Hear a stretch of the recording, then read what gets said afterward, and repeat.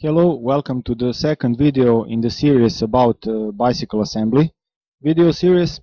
And in this video I will install the fork and mount the stem and set the bearing preload, headset bearing preload, so it all works properly.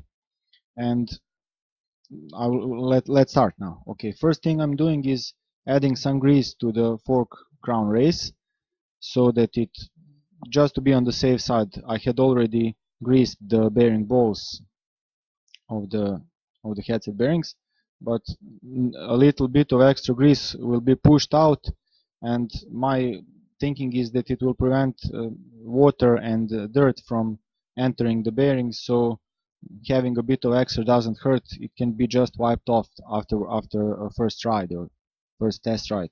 Here the frame is set upside down for easier installation.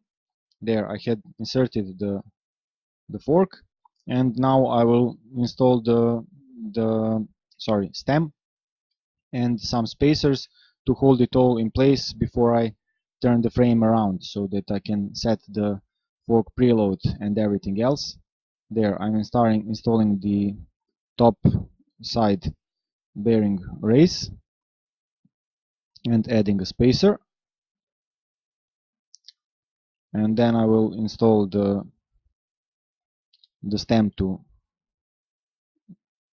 These bearings usually have some sort of dust protectors, and they should be placed like they came from the factory. If the headset is new, there's usually a link with the instructions how to assemble it, and I will also add a link on in the video explanation section from my website, where that is shown in an expanded view, like some sort of a graph, so you can see how to place it all. Here I'm just placing it like finger tight, and we'll just tighten the pinch bolts enough to hold it all in place, so I can turn the whole bicycle around and set the preload properly and everything else. It also needs the top cap in order to achieve a proper optimal preload. I will use this part to note that setting the bearing preload is very important for both functioning and the lifetime duration of the bearings. If you set it too much preload, the bearings will not work very nice, and they will wear out prematurely. The same thing goes for making it loose. If you make not enough preload, there will be sensible. You can sense the play when you, especially when you press the brakes and when you use the steering. Also, bearings will not last as long, both with too much and too little preload. That's why it's important to set an optimal preload, and how to do it will be now explained in this video. Here I put some anti-seize paste on the screw that holds the top cap before I screw it in, and now I'm just making the alterations of this setup so that everything can be shown on camera properly. There, I first turned the screw anti-clockwise to make sure it slides in properly, so that it doesn't get cross threaded and damage the threads. And now I will need to set the optimal preload. The best way to do this is finally, when the whole bicycle is assembled with its own, standing on its own wheels, to place the bicycle on the ground, hold the front brake squeezed, and rock the frame forward and backwards, and then feeling with your finger if there is any movement of the fork. And the proper preload, there I'm just rearranging all the spacers now to suit the way this should be fitted, because I don't want too little. Sorry, there's this important part where you can see the stem is a bit higher than the fork neck, or not sure of the proper English term, but the steering column of the fork. It needs to be a bit higher in order to allow the preload bolt and the top cap to set the preload. If they are in line flush, or if the fork steering column is higher, protruding from the the stem, it will be not possible to set the preload using the top cap. Practically it will be impossible to set it because you cannot do it precisely enough using just your hands. There, I replaced the spacer in order to get the proper distance. This distance will decrease as I screw the top cap in.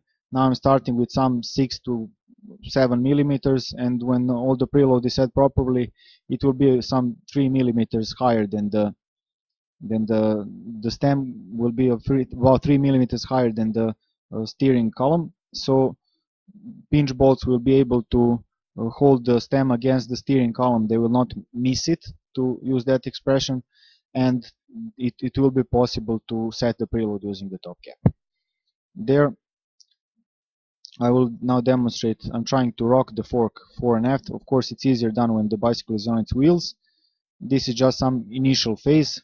I usually put some tape on the parts that are not yet finished. So in this case, I would put some tape on the preload bolt in order to remind me to set the proper preload after the whole bicycle is assembled, before giving it back to the customer or riding it. There is some slight play which is probably visible in this video. The pinch bolts are loose, and I should now use the top cap to further increase the preload a bit, but trying not to overdo it. And like I said, the final tuning will be done when the bicycle is standing on its wheels and tires mounted. There, I added a bit more of preload, and then by tightening the top cap bolt, and now I'm checking for play again. I do this in small gradual increments so that I don't overdo it, and the point when the last quarter of a turn makes all the play go away, it rhymes, then it's the optimal setup. You can take that as good to go. Here I'm using some force to see if there's any play, but it's much easier doing it using brake and pushing the whole bicycle fore and aft. It's often the case that using your hands you cannot feel any play, but when you use the whole bicycle and rock it fore and aft, you still get some play. So a bit of trial and error, small increments, and you get to the optimal preload setting. For now, this is about good, and I'm now tightening the pinch bolts. Again, not using it to the manufacturer specified and recommended torque. It's just some first step. It should be finally done using a torque wrench. Here I'll use an opportunity to show the main downside of the old quill stem standard, not the one in this video that is threadless or A-head called. And this quill stem standard has one big downside and one big safety concern, in my opinion and experience. That is that the whole the bars and the whole quill and the stem are held in place just by that small quill at the bottom. That is the only place that fixes it to the steering crown, and in case that the quill gets damaged or that the bolt holding the quill gets broken for any reason, like material fatigue or whatever, you are left with bars that are free moving, not affecting the fork, so you lose all the steering. While the modern design, especially if you get a stem like in this video that is held by 2 pinch bolts, eliminates that risk, because the probability of both bolts getting broken at the same time is very small. So it is an exponential increase in safety, and that is why I prefer these kinds of stems. Also, it is much easier to set the preload, as I have shown in this video.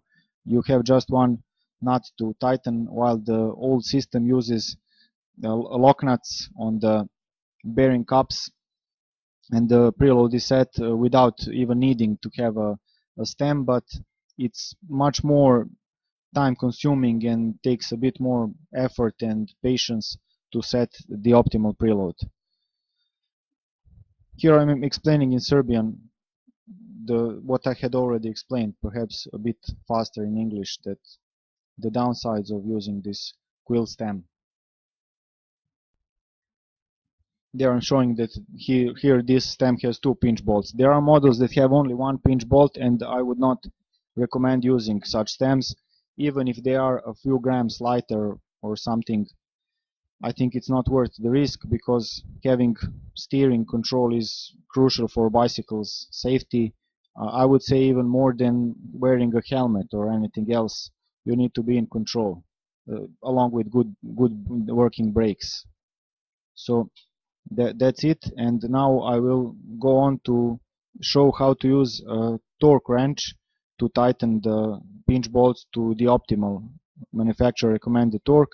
The torques are usually around 5 Newton meters, and you can always check. It's usually either in the instructions manuals that come with the equipment, or you can look at manufacturer's website, and here it's even written down. As you can see in this video, it says 5 Newton meters, and when tightening it's important to do it like this alternately, one then the other, in small increments, so that they both because tightening just one unloads a bit the other, so you can get using that method one bolt that is too tight and the other that is not tight enough, and when you tighten it to the specified torque, the first one will then be over tightened. And I'm sure I've explained this rather complicated sounding, but just use small increments, and when you reach to something that you can feel by your hand it's firm, you can start using a torque wrench, or you can start right from the start using a torque wrench. There I'm setting the torque wrench to 5 Newton meters. If using anti-seize or some other mounting paste or grease on the bolts, which is recommended, it is usually needed to set the tightening torque to some 20% lower than the specified tightening torque for dry mounts. Most manufacturers will explicitly say that the recommended torque is recommended for mounting dry, but if it is not said, you can usually, if it is not said that it's for mount or mounting dry or mounting lubricated, you can conclude that it's for mounting dry, so reduce the torque by some 20%. So in this case it will be just over 4 Newton meters set torque. And here I'm finally using the torque wrench properly, holding it at the last part. The first movements were just to use more speed because I was nowhere near the recommended torque. And this is it. The next video will show the other parts bicycle assembly. Thanks for watching.